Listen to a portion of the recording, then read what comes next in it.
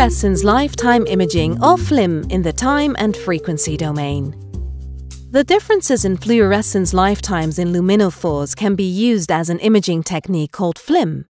This can be achieved both in the time and the frequency domain.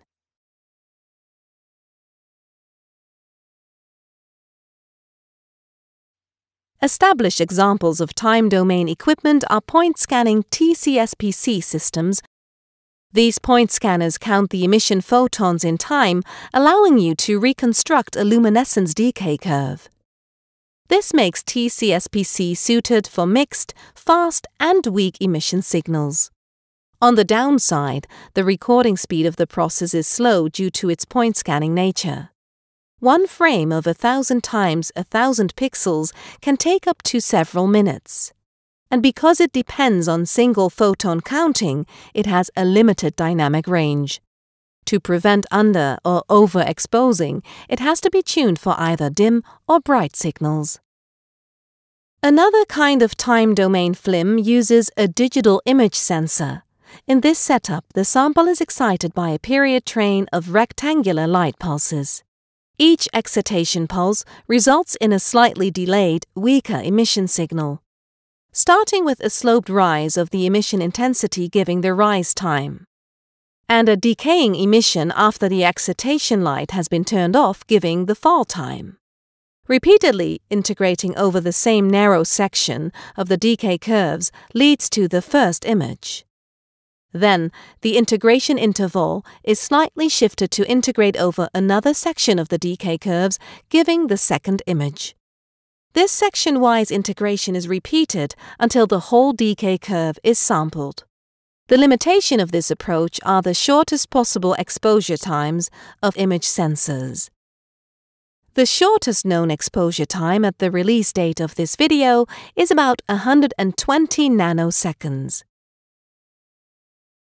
By the development of a novel, fast, modulatable CMOS image sensor, the QM-FLIM2, the so-called frequency domain method became more attractive. In this frequency domain approach, the intensity of the excitation light is continuously modulated using sine or square waves. The modulation source is the camera, which provides modulation frequencies ranging from 5 kHz up to 40 MHz, as well as the signal for dark gating. Using a sinusoidal excitation waveform, the emission waveform is also a sinusoid with the same frequency. It is delayed in time and shows a decreased amplitude, a decreased constant component, and a decreased modulation depth. By comparison of the excitation and emission sinusoids, the time or phase shift can be determined. The phase angle, phi. Also, the excitation and emission amplitudes, A excitation and A emission, become clear. And the constant components, B excitation and B emission. These characteristic parameters can be determined by sampling and reconstructing the emission signal by a kind of half-wave integration measured at least 4 different phase angles. The first half-period integration is done at a phase angle of 0 degree, giving the image I1. Subsequently, the next half-period corresponds to a phase angle of 180 degree, resulting in image I3. If then the onset of the camera integration is shifted by 90 degree and the detection is repeated, the first integrated image I2 will correspond to a phase angle of 90 degree, while the fourth image I4 represents a phase angle of 270 degree. By repeating these integrations during a given exposure time, a sufficient amount of light can be captured to obtain a better signal. Finally, a sine curve is fitted into the measured values in the images I1 to I4 for each pixel. This sine curve provides the phase angle phi, the amplitude A emission, and the constant component B emission, which are used to determine the corresponding fluorescence lifetime values. These lifetime images extend the information obtained by common intensity images. The reconstruction of the emission signal by means of half-wave integration requires a fast modulatable image sensor. This is where the modulatable high-frequency sensor FLIM2 comes into play. It was developed by CSEM and PCO from 2007 to 2012. In this unique image sensor, each of the 1008 times 1008 pixels has two charge collection areas, tap A and tap B. An externally applied two-level modulation signal controls whether the generated charge carriers pass through tap A or tap B. By modulating the excitation light and the image sensor at the same frequency, specific phase shifts can be measured in each pixel. At phase 0, tap A is active. All charge carriers are collected in charge bucket A. This is image I1.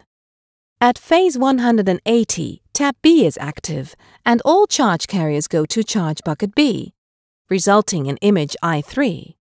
This kind of charge swing enables the simultaneous record of I1 and I3 in the same camera exposure, creating a double image. The image sensor modulation is shifted relative to the excitation light. Then, a measurement is performed at a phase angle of 90 degrees. The charge carriers collected in tap A create image I2. Tap B samples the information at a phase angle of 270 degrees, creating image I4. At a maximum modulation frequency of 40 MHz, minimum half-period integration intervals of 12.5 nanoseconds can be achieved. So this is what makes the PCO FLIM camera a versatile frequency domain FLIM system. It can be used for the measurements of a huge range of luminescence lifetimes from tenths of microseconds down to 100 picoseconds. The PCO frequency domain FLIM system is best in its class because it covers the largest range of lifetimes from tenths of microseconds up to hundreds of picoseconds. It's easy to apply, it has the highest resolution and the highest frame rate of the available FLIM systems at the moment, and its price performance is hard to beat. PCO FLIM is the perfect FLIM system for fluorescence lifetime imaging. Fret measurements, dynamic live cell experiments, optical chemical measurements like optical oxygen measurements, and more. For more information, please visit www.pco.de.